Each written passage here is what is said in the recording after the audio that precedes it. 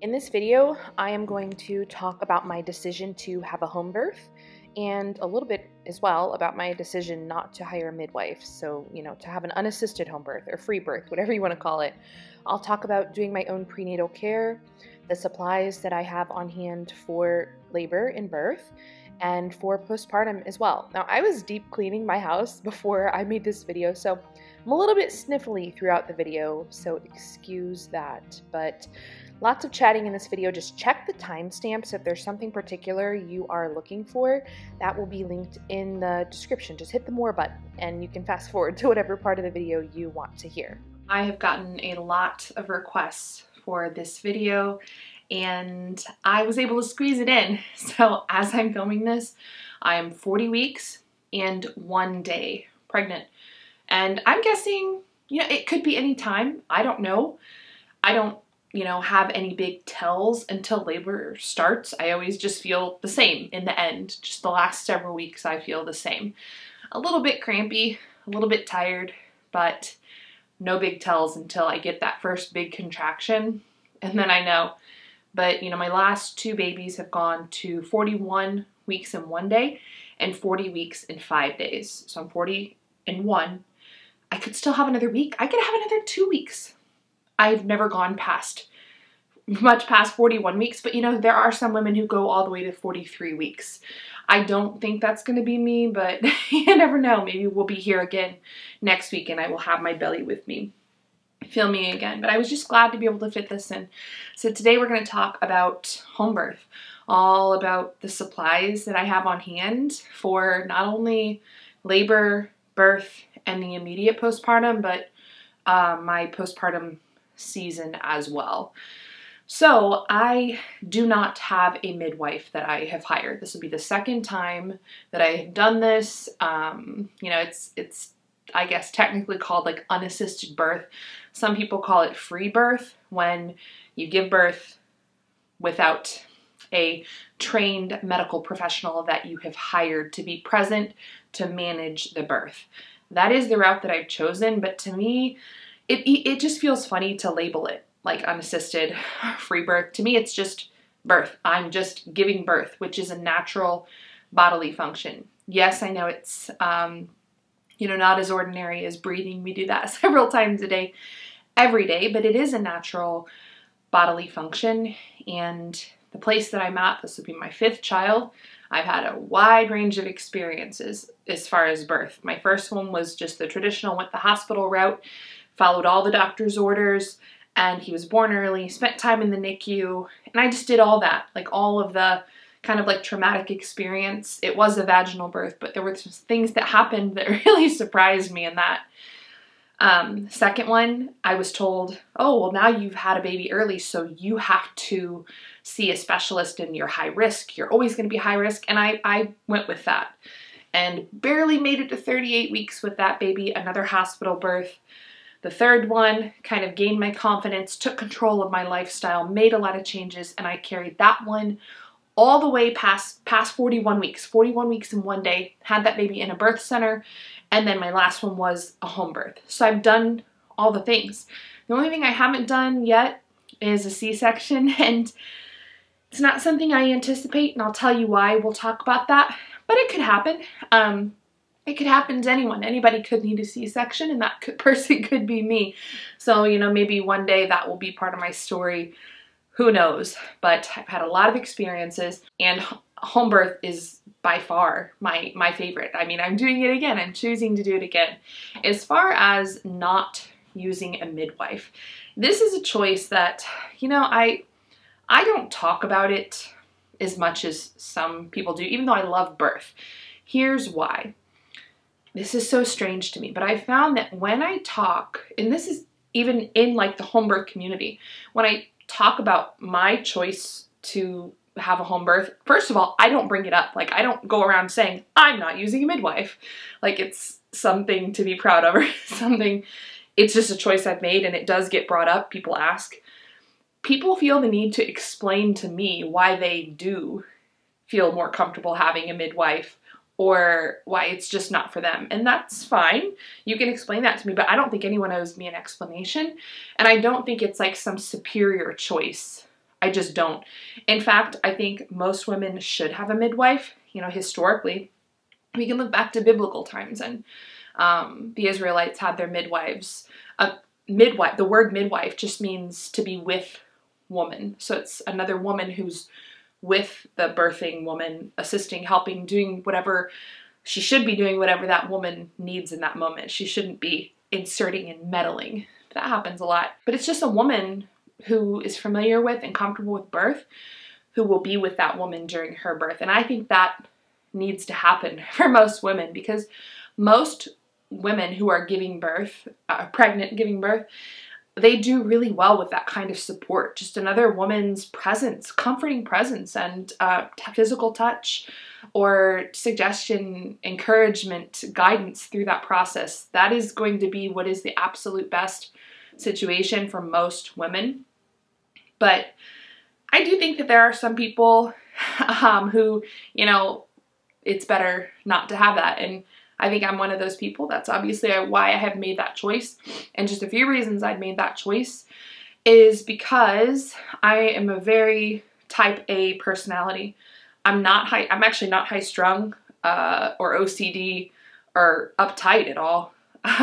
Pretty laid back, actually, like super laid back. But when it comes to things that are important, like really important to me, I'm going to be the one calling the shots, period. When I was a nurse, I worked in like the most critical care settings one could work in, and that's just my personality. I want to be controlling a situation when the stakes are high. I always perform really, really well under pressure, and it's funny because my husband will make fun of me, like I'll drop something in the kitchen and like milk or whatever and be like, oh, get all flustered. But then one of my children will have a serious injury and be like, just recently, actually this past fall, one of my children got a pretty severe cut and it nicked the artery here in his wrist. And I was just totally cool, calm, and collected. That's when I thrive. That's when I do really well. And that's not true for all people. And that's not true for all midwives. There are midwives who are very nervous people. They love birth, they're passionate, they're knowledgeable, yes, and they're equipped with tools, maybe pharmaceuticals, skills, but they are just nervous and they meddle. You know, that's a word that comes to mind a lot when I think of a lot of birth workers, whether it's a doula, a midwife, a doctor, an OB, a nurse, meddling, just the constant need to meddle. And birth is not something that needs meddled with. Unless it does. Like, things can go wrong, things can need to be adjusted, but usually they don't. If the woman is healthy and she's taking care of herself, educated herself, and she's not fearful of birth, and if she's been around birth especially, so she's been exposed to it, she kind of knows the way that women move through birth, and the whole thing just doesn't take her by surprise. So she's doing her thing. Don't touch her. Don't talk to her. Don't meddle with that woman. And I see so much meddling. So that's number one reason why, for me personally, I do not have a midwife that I've hired, is because I would be furious if someone meddled with me in my own home as I'm giving birth. And that's happened before, actually, in the birth center. My third birth, I was so prepared, like, oh man, a birth center. This is it. This is like the epitome of going natural. I've already had 2 vaginal births. They're gonna just let me do my thing. This is gonna be great, because I don't like to be talked to or touched during birth. And that's just wasn't the case in the birth center. They're touching all over me, wanting to do just constant touching, checking. And the thing is, I was only there for 45 minutes before I had the baby, and everything was fine, normal. I mean, normal, if you want to use that word. Like, I'm not going to get into breech and all that, because that can be normal, but like, baby was head down, things were going just fine. Why do they need to be touching all over me and almost kind of like freaking out? There's that just like panicked feeling with a lot of birth workers. So if you're a birth worker and you're watching this and feeling attacked, don't, because maybe that's not you. Maybe you are a birth worker who remains calm and grounded during birth, and you even during a situation that might be a little tricky, you keep your cool. Amazing. I know birth workers like that. That's wonderful. but most of them aren't. They're so, oh, they spaz and they meddle. So I don't want that. Not only do I not want that, I would get angry and I would tell somebody off. And I don't want to be doing that to people. That's not fair. That's reason number one. Reason number two is, you know, last time I actually did interview a couple of midwives because I knew it would be my first home birth and I was thinking I would go that route. I would hire a midwife. But there were certain skills that were not present in the midwives that I interviewed. And the only reason that I personally would want a midwife, I don't want anyone rubbing my back. I don't want anyone talking to me or telling me any affirmations. There's nothing wrong with that. But if you're the type of person who wants to be left alone, you need that to be respected. So I don't want a midwife to do any of that. The only reason I would want a midwife is for an emergency. That's pretty much it. It's just somebody to assist during an emergency. So when I started asking questions, and you know, I live in the rural Midwest, so the selection of midwives who could come to my home, it's not great. There are a few, but it's not like a huge selection. The skills just weren't there. Like I had more skills, and I'm not saying I have more experience because I definitely have not attended as many births as these midwives, but I'm talking about resuscitation, handling hemorrhage, even just diagnosing a hemorrhage and what that means. I felt more comfortable answering those questions than they did. And even little things like palpation. Palpation means feeling your belly to know, palpation just means like feeling, you know, the body to diagnose something. But with pregnancy, it means feeling your belly to know the position of the baby.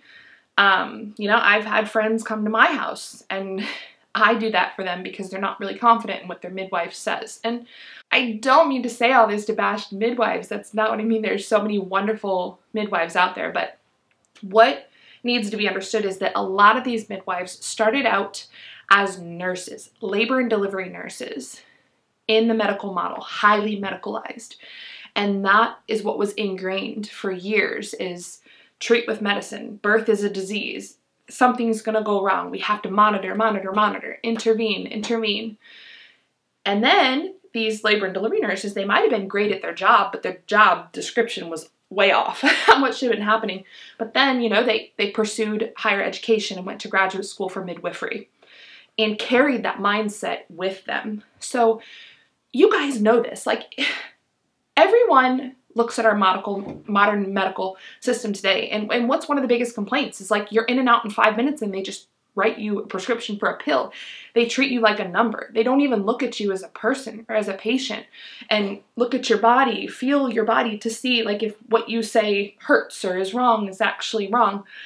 The same thing applies in midwifery.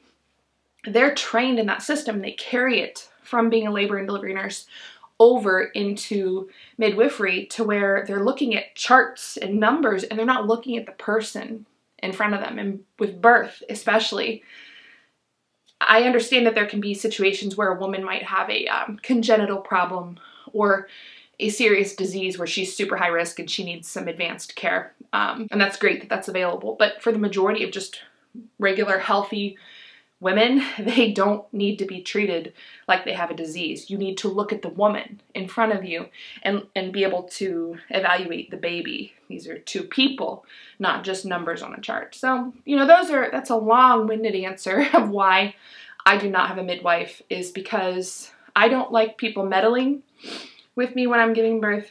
And I personally feel competent enough to, number one, prevent a lot of things that could go wrong in birth, like hemorrhage. I feel pretty good about preventing that.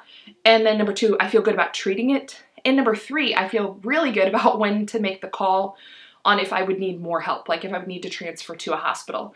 We're about 15 minutes from a hospital that could do whatever I needed done. That's not far at all. So I feel good about all those things. I feel confident with that. And it's just something that I've made the choice and I'm at peace with. But I just want to say this again. I actually don't think that that is the right choice for most women, because you have to take a radical amount of responsibility for your situation if you make this choice.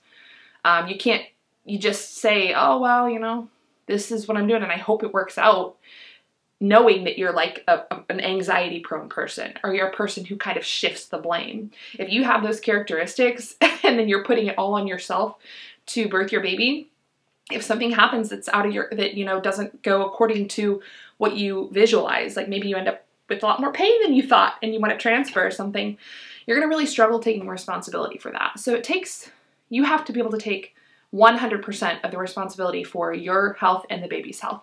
And I don't know if that's the right choice for a lot of women. Even if you are a person who's super reasonable and takes accountability, you probably just don't want to deal with it, to be honest. I mean, I have a lot of friends who have 6, 7, 8+ kids, and they've got enough responsibility. This is not an area that they are super passionate about necessarily as far as the healthcare side of it. They love babies and birth, but you know, maybe just not super passionate about the healthcare ins and outs, and they don't want to have to worry about it. That's why midwives exist. So hire a midwife if that is you. But anyway, let's move right along. We're going to talk about my birth box. It's under my bed. That has all the supplies that I will use or need for my home birth and more, because sometimes I'll go to maybe somebody else's birth and I keep things on hand that they might want me to bring that I wouldn't necessarily use for myself.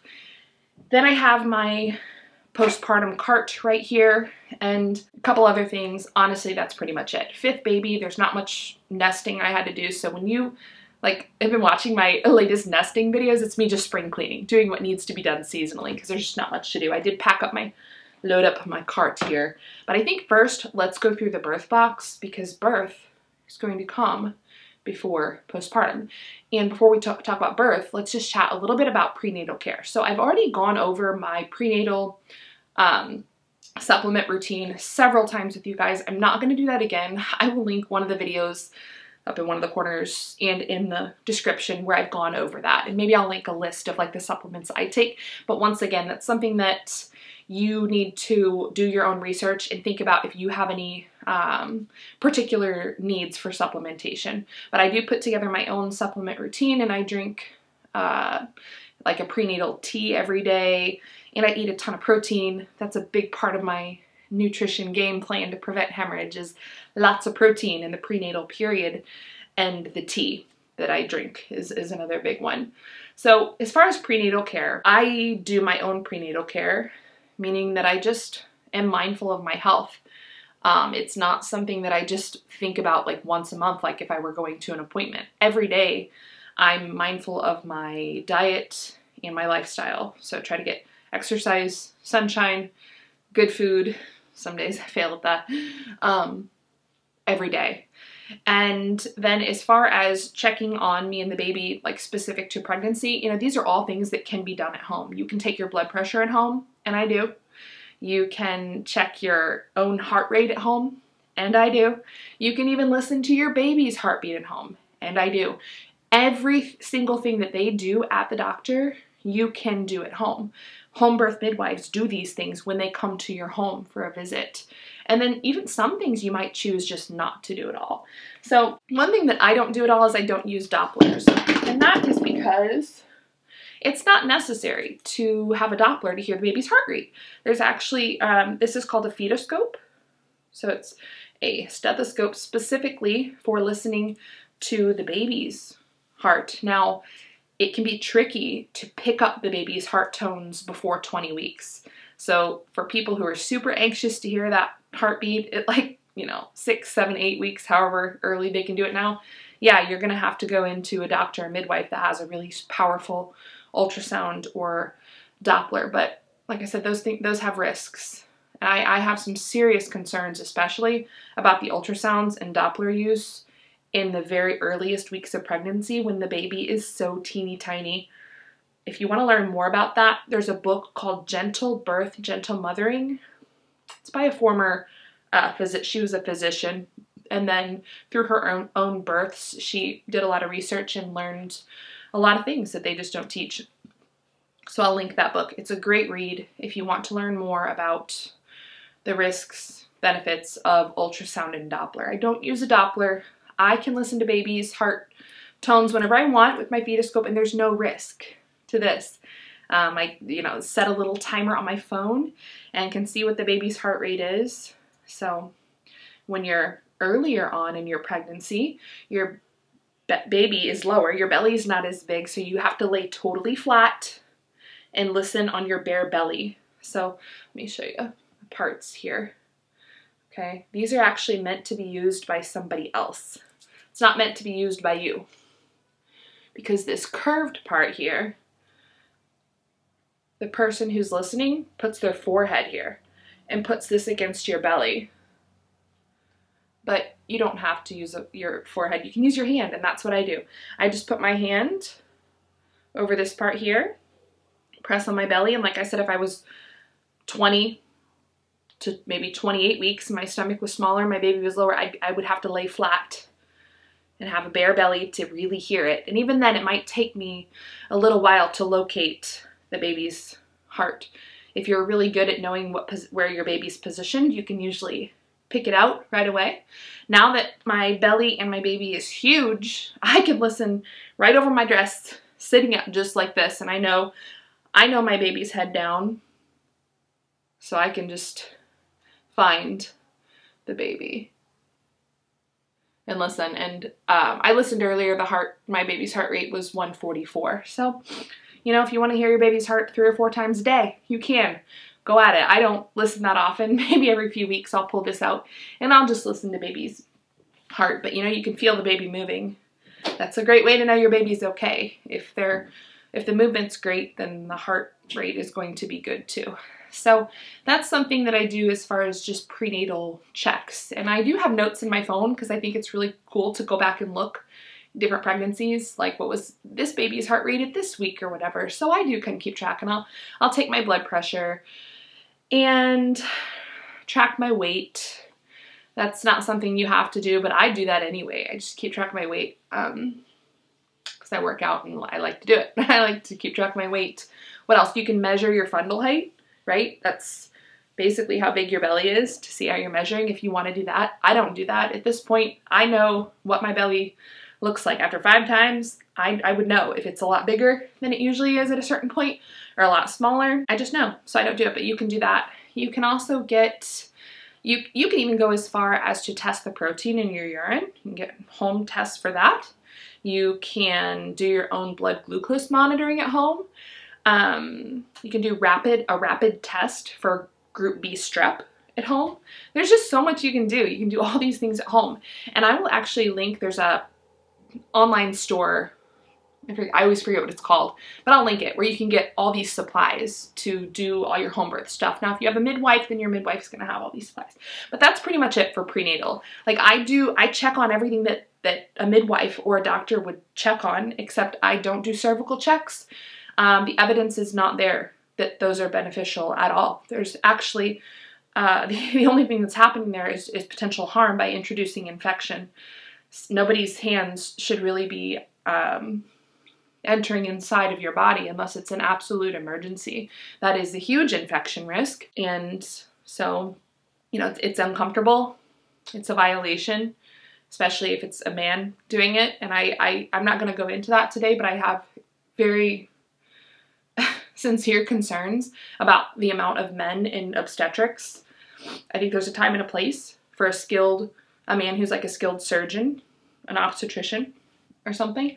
But the amount of men that go, and this isn't just me speculating, this is looking at data of obstetrical abuse and rape, and some things that have been found. It's really concerning. And that's not saying that they're not skilled. That's what makes it really tricky, is a lot of times the male doctors are more skilled than the female doctors. And once again, this is not an opinion. This is looking at data. There's data for everything, right?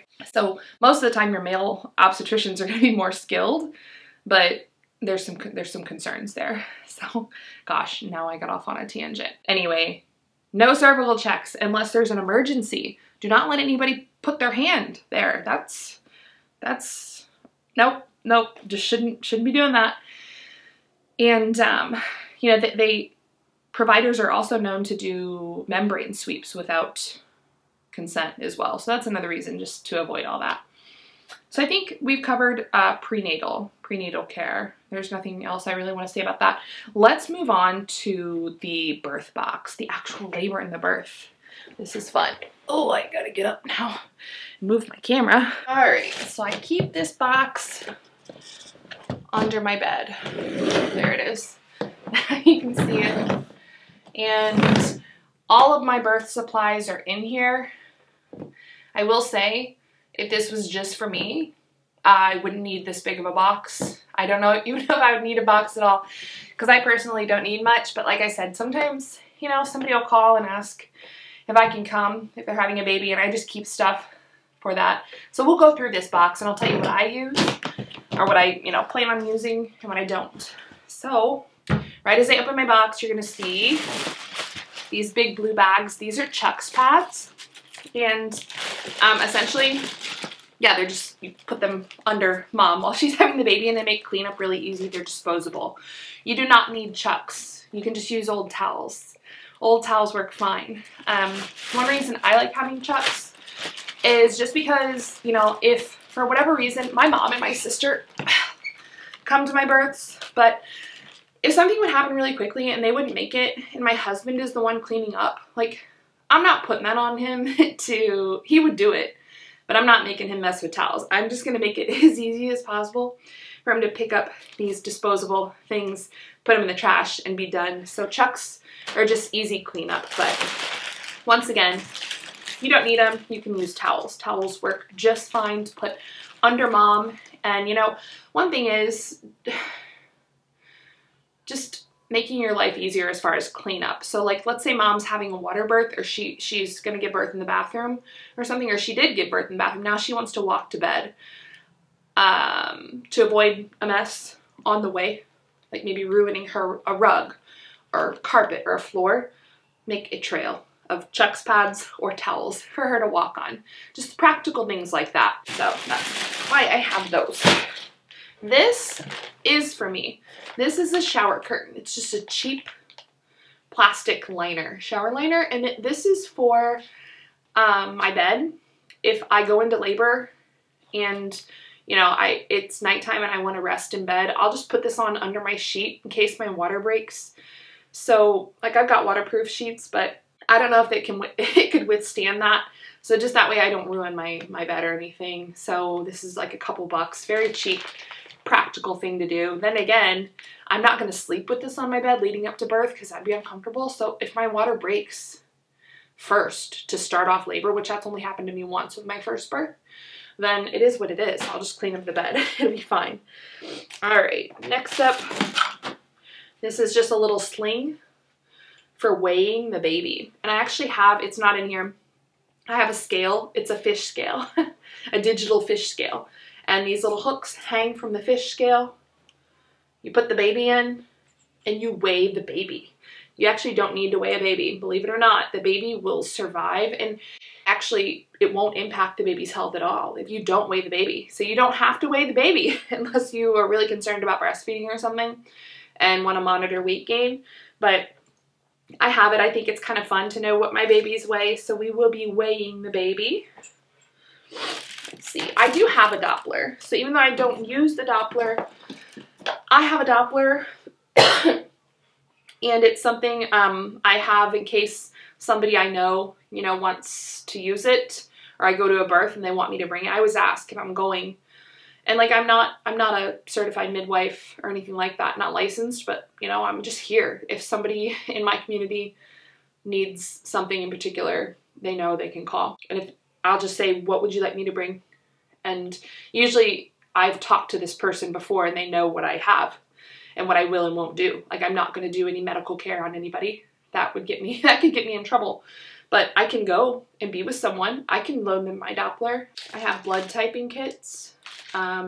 These are kind of handy. I didn't use it last time and I probably won't use it again. I don't have a reason to use this, but if you wanted to grab your baby's blood type, then it comes with a little syringe. There are directions. You could just pull right out of the umbilical cord, get baby's blood, and see your baby's blood type. So that's pretty neat, and it can be done without poking the baby. You don't want to poke a baby. Why do we poke babies? Our skin is like our first line of protection. It's a barrier. You don't want to poke it with needles. So you can get your baby's blood type without poking. All right, these are just alginate dressings They're like kind of non-stick wound dressings, and they're for tearing, because you don't want to put something on a tear that is going to stick, that would hurt, taking that off. So calcium alginate dressings. I've never experienced tearing before, but I've, you know, given these to other people, so I just have them. And, you know, that's, with home birth, you almost never hear of like a 3rd or 4th degree tear.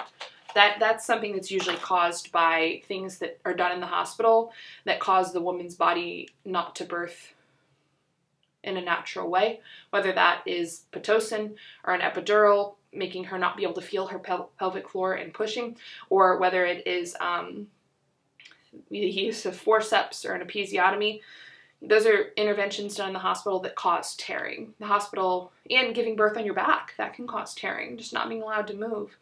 So in home birth, tearing is pretty rare, but when it happens, and it does happen, it's usually just like a 1st or 2nd degree, like a little bitty guy that you don't, no stitches, nothing like that. A little dressing is just fine. All right, what else do we have here? This is just an air pump from my birth ball, and I do have a birth ball. I love it. I don't like sit and bounce on it. I actually like to have it to lean over during birth, and I'll show you what I'm talking about. It's like the best position ever to, if you have back labor, and I always have back labor.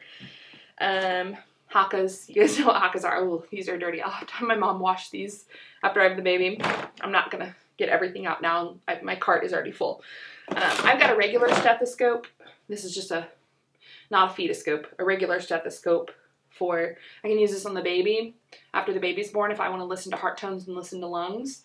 And, you know, it's really easy, actually, I think. Then again, I did do this for several years in my job, to listen to heart tones and hear if anything's abnormal. You can even look on YouTube. And that is actually where, when I was in nursing school, a lot of our assignments were on YouTube. We would have to listen to different heart tones, and they were videos recorded by teaching hospitals, and they post it for, you know, public access on YouTube. So anyone can go on YouTube and find like a really good, reputable cardiac source and just learn a little bit about heart tones, learn about fetal heart tones, about newborn heart tones, and what that would sound like if it was normal versus abnormal. And then you can do it. You can listen to your baby. So pretty neat. I do have cord clamps, and I also have this little box for cord burning. If you don't know what cord burning is, you can just look it up. It's essentially just where you burn the cord to cauterize the end, which totally eliminates the risk of bleeding out through a cord if a clamp is kind of loose. So I do both.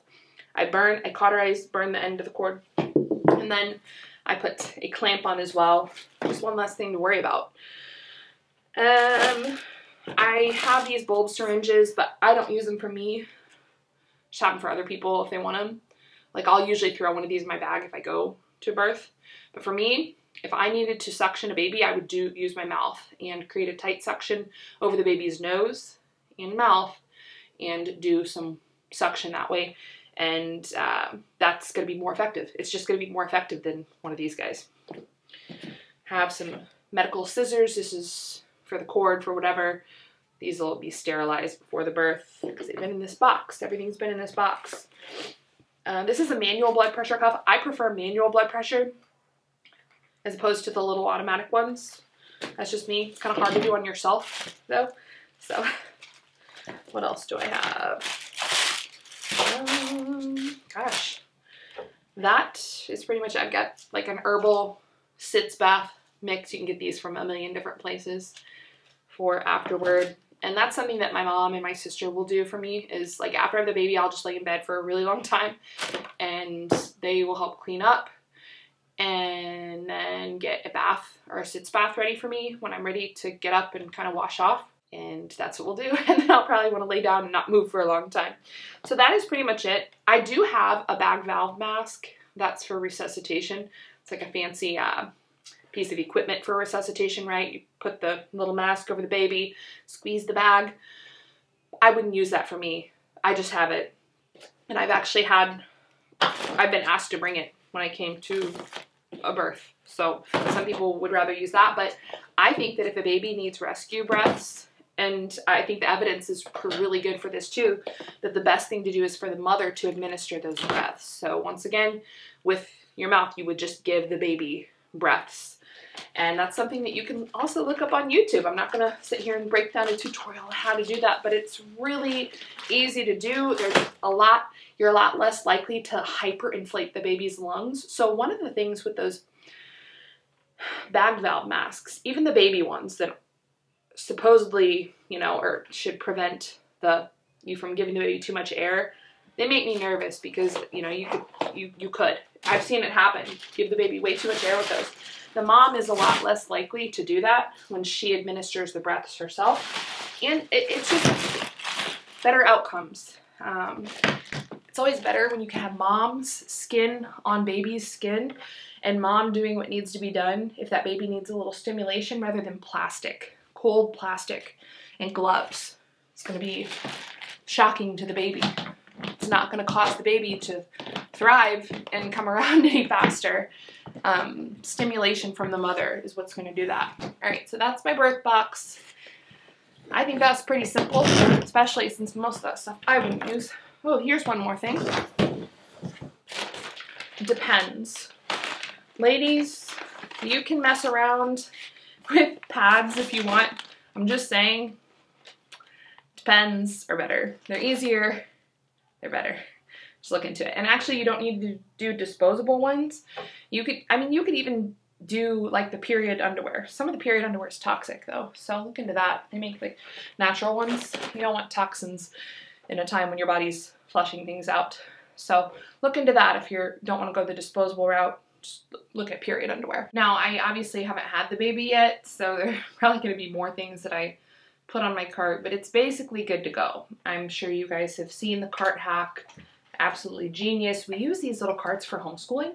All my kids have one for their books, so when I have a baby, I just steal one and use it for my baby stuff for a few months. It's just for a few months that I keep this by my bed to minimize getting up and down at night, really. To minimize getting up and down at all, especially in the immediate postpartum period right after you have baby.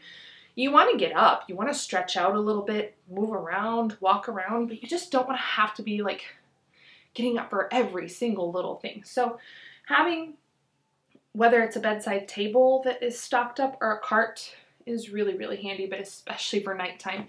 Because, one thing that's not talked about is if you sleep with your baby and night nurse, your baby might sleep through the night from day one. My last baby did, until teething started, and then it was the night waking and all that. But, so yeah, if you can keep everything in arm's reach at night, you might not have to get out of bed at all, which is so nice for recovery. Makes you just so much more well rested. So let's go through this cart. I would say one of the number one things you're gonna need to keep by is water. You need to stay hydrated. So whether you're a water drinker or whether you drink jazzed up water, which I've told you about my jazzed up water before, keep a big cup. It doesn't matter what you have, just some kind of really big cup close, within reach, so that you can stay hydrated. You really need to stay hydrated while you are nursing a baby and recovering postpartum. So I've always got my cup in here. Got my fetoscope sitting here now because, I listen to babies sometimes. Another thing is light. So if you do have to do a diaper change or you're working on latching baby, you're going to need a little bit of light. I have this red light. It's actually a book light. So click it on there. It can get brighter or dim. And I like this because I don't like to keep my phone in my room and I don't want to turn a bright light on like a lamp. And red light's just better at night for a baby circadian rhythm and for mine. So these are super cheap. I think they're like under 10 bucks. I actually have one of these little red book lights for all my kids too. So all my kids, my big kids, lights out at 8:30, but they're welcome to stay up and read or write or do whatever as long as they want. But they can only have their red light. So we love these little red lights. I just have this clipped on my cart here. This is what I'll use if baby needs anything at night and I need a little bit of light. Now, I also have diapers. So I do cloth diaper. We've gone over that in previous videos. I've got my little cloth here. I'm not going to go through all of that, but I've got blog posts on this. I'll link them for you in the description. Just tap more. There's a more button and you'll see all the links for everything I'm talking about. So I've got all my supplies for cloth diapering. That's down on the second shelf here. I've got my cloth wipes. I use cloth wipes and I kicked it earlier and it went somewhere, but it's like a little spray bottle. So let me get that and I'll show you. There it is. Okay, so this will have water in it. This is a cloth wipe. When I need to do a diaper change, I will spray the wipe, not the baby, because otherwise it startles the baby and the baby cries. You don't want the baby to cry. So I'll get the wipe wet and then clean the baby up. The dirty diaper will go in my wet bag here. I get the ones that just like hang, you can strap them on to the cart here. So unzip, put the dirty diaper in, put the new diaper on, and then we go back to sleep. And that's if we wake up at all. Like I said, my last one slept straight through the night. I do have a few disposable diapers, but even if you're planning on using cloth, a lot of people just like to use the disposables until meconium passes and until the baby loses the cord stump, because sometimes the cloth diapers can kind of rub up against that cord stump on the baby's belly. So I've got a few disposables here. I didn't end up using them last time I had a baby, but they're here. And it will never cease to amaze me how tiny little newborn diapers are. My babies are all pretty average size, so they will be a newborn size, like 7-8 pounds or so. I don't have super huge babies. All right, so that's my diapering supplies. Now, with cloth diapers, you really don't have to worry about diaper rash, but I do have baby balm here. Yeah, it's called Baby Balm. It's from Earthly. I've got a code for them, and we've talked about Earthly before. I love Earthly. I've got all my Earthly stuff here. So I'll link that for you guys. Let's see, what else? Because I do cloth diapers, I think even if you do disposable, sleepers are the best for baby. So they're just easy. You don't have to worry about pulling pants and shirts on. Just put the baby in the little sleeper. So I keep a few clean sleepers in my cart. That way if baby spits up or has a blowout or something, then I can just grab another sleeper and we're good to go. Other things, I have really long hair, as you see, and I am gonna have my hair up at night probably because it can just be a pain. So I just have this little mason jar full of all my balms. Let's see, from Earthly. It's like and my chapstick. You gotta have chapstick because you just do if you're a chapstick addict like me. So I've got my chapstick in here.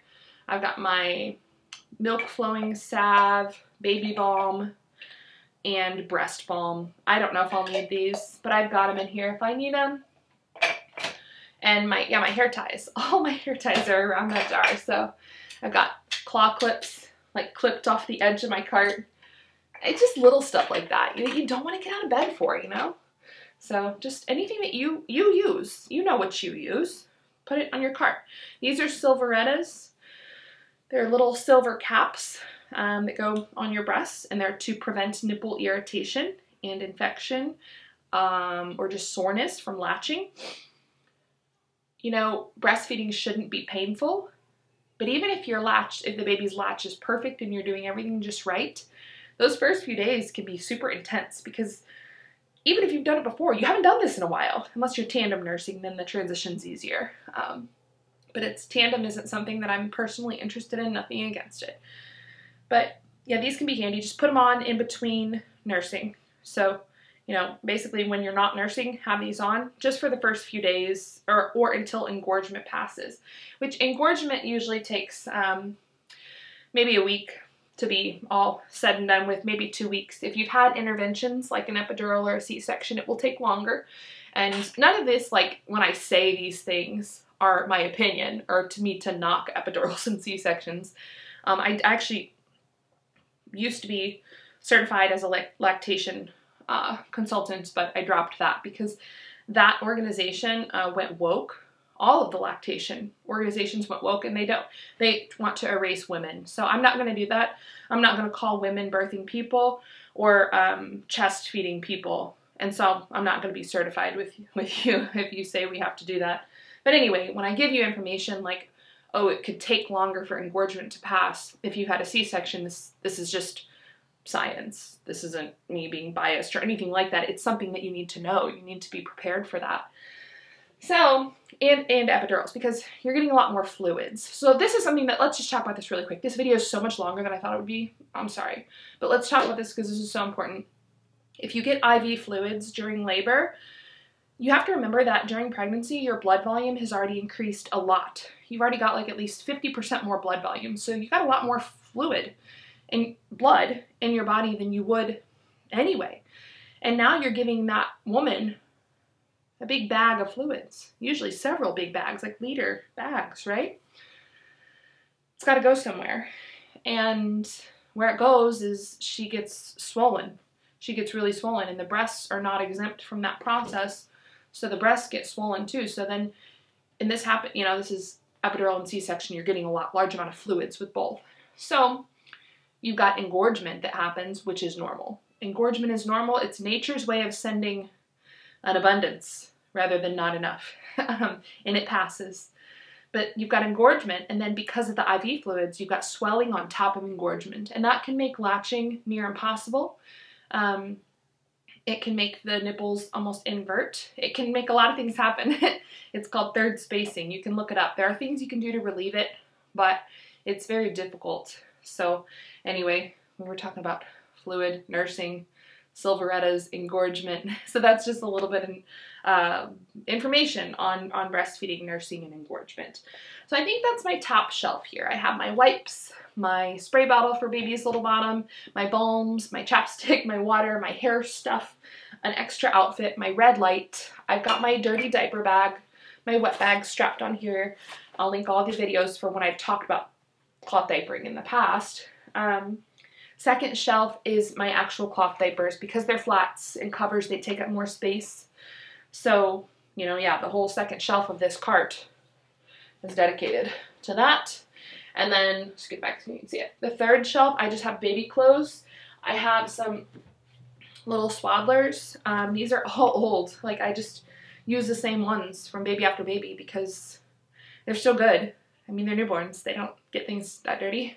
And also because it's really sweet when you've had a lot of babies to like get your baby stuff out and think back to all the little baby faces that have been wrapped up in these little blankets. Oh, I just love it. So yeah, just swaddlers, clothes, and I did treat myself to a new Solly baby wrap this time. I love my baby wraps. I've got all different kinds. I've got wovens, I've got structured carriers, and then I've got the stretchy wraps. I like the Solly stretchy wraps for newborns and little babies under 6 months, but especially under 3 months. In my opinion, the stretchy wraps are just so great. Now, one thing about these stretchy wraps from Solly, which I have a discount code for them, I think it's Stephanie10. I'll check that, and if it is Stephanie10, you'll see it come up on the screen, and I'll give you my link and get a discount from Solly. I've used Solly for my last 3 babies, but these stretchy wraps are so lightweight. I think I have a video on how to put them on. They're so lightweight, breathable. They work so great for brand new babies, but you cannot wear a baby on your back in one of these stretchies. You have to wear a baby on your front, which when they're little bitty and they don't have head control, and it's basically like you're still pregnant, except somehow it feels a lot lighter. Well, because we've lost a lot of blood volume. You're not carrying the placenta or the amniotic fluid or anything like that. It's just the baby. So yeah, I forget what this pattern's called, but I love it. It's really pretty. Check it out. Very neutral. We don't know what baby is, so it's neutral to go with my clothes. So I'll use that for the first 3 months almost exclusively, unless I want to go milk our cows. I am not going to put a baby on my front when I'm milking. So if I have a little bitty baby and I want to go milk, the baby will go on my back in a woven wrap. And you can look up tutorials on how to do that. But you actually can back wear a newborn and a tiny little baby before they have head control. You just have to use a stronger fabric like a woven rather than a stretchy. So that is it, you guys. I mean, yeah, that's it. Long video, but I think we covered it. I need to wash this since it's new. Set that to the side. You saw over there when I had the camera facing the other way a little cradle. I do have a little cradle in my room, and I have some fabric that belonged to my husband's grandmother. She passed away this past year, but it's really pretty. So my daughter and I are going to make some little sheets for that cradle. I've had that cradle. The baby won't sleep in there at night, but it's here for like if I'm making my bed, or if I just want to set the baby down for a minute and do something, or like if the baby ends up being a really good napper, independent napper. So most babies love to contact nap. They want to nap on you, and that's one reason wraps are so great. Just put them in the wrap and go do all your things. Now, if this is your first or second baby, nap when the baby naps, because you can do that. But when you have older kids, you can't do that. So you just put the baby on and go. However, some babies will be like fabulous nappers. You could just lay them down and they nap. My last one was like that. I could lay him in the cradle and I lay him on their belly, because babies sleep better on their belly. Back to sleep is a horrible campaign, and I'm excited for one day when that's all shown to be just completely false information, because it is. It's harmful information. It's causing plagiocephaly to children's heads. It's causing children's heads to be misshapen, and that can be painful going through. They have to wear helmets if it can be corrected at all. So it's a harmful campaign. And really what's happened is that the campaign was made up to shift the blame away from vaccines and onto belly sleeping as far as infant deaths, which is a tragic thing. But it's not okay to make up reasons why it happens so that you can continue profiting, you know, for the pharmaceutical industry. But anyway, when I do lay my babies down for a nap, I lay them on their belly, and I don't put stuffed animals. I do follow, like, there's some common sense stuff, like you don't put stuffed animals and big heavy blankets around a baby. Of course not, just in what they're wearing on a flat surface or whatever. So I've got that, got my little cradle. And last but not least, I got my car seat. So this is a Maxi Cozy. I've used Maxi Cozy for all my babies. I did have to buy a new one this time because I left my old one out in the garage and mice ate it. Why did I do that? I don't know. I should have put it in the basement, but I just kept saying like, oh, I'll get to it, I'll get to it. And here we are 2 years later. I go out and get to it and it's disgusting. It's like chewed through and destroyed. So I got a new Maxi Cozy, same car seat. I know what I like at this point. I like Maxi Cozy mostly because it's lightweight. I think it's, if not the most, it's one of the most lightweight car seats on the market. So, you know, if you're gonna be carrying baby at all, you don't want that extra weight. So that is why I chose that. And I think that wraps up this video. You guys have heard about my choices that are probably a little controversial, but that's okay. Not everybody has to agree. I don't have to agree with everybody. That's the beauty of, you know, I guess just having different opinions. Not everybody has to agree. And we've gone over prenatal care a little bit, the birth box, and postpartum. I think that's it. I didn't get around to showing you my birth ball and like laboring positions, but this video has already dragged out long enough. And if when I make a video on the baby's birth story, maybe we'll talk a little bit more about alleviating labor pain and positioning and stuff like that. But for now, I'm gonna sign off, and hopefully when I see you guys next time, there will be a little baby in my arms.